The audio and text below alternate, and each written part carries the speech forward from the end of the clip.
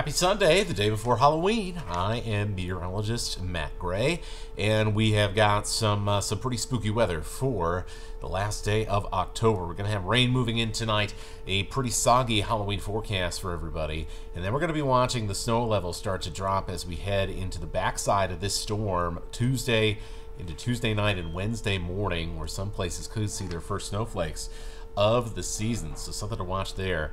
First, let's go through the day, and all I could really say is it's going to be wet as that rain spreads across the area, especially I-90 to the north in the morning. Now that is going to shift to the south as we head into the evening.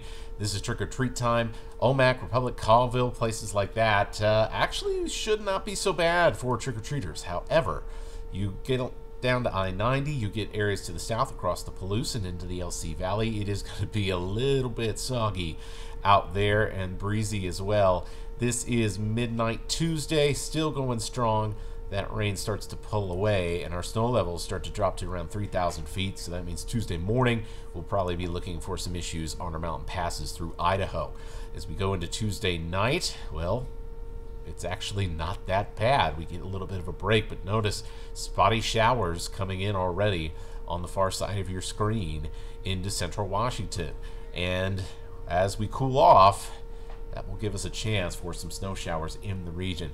A blustery day as well as a rainy day. It's just going to be some gross weather for Halloween. Definitely want to have the raincoats out for the kids if you do plan on trick-or-treating. Lows for the overnight into the 40s. It's going to be very mild with warm air and cloudy skies acting like an insulating blanket over us.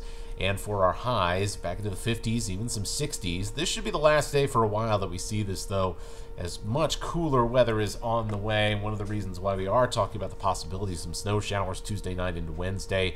Overall, we're thinking we're only going to see some occasional light spotty coverage Wednesday into Thursday. Friday, that's when our next storm comes, and it will warm us up. And not before, we might see a little bit of snowy conditions in parts of the region as we get through the start of that storm, and also as cool air rushes in behind that storm on Sunday. So a lot for us to track. We'll keep you updated on KXLY Plus, KXLY YouTube, and KXLY.com.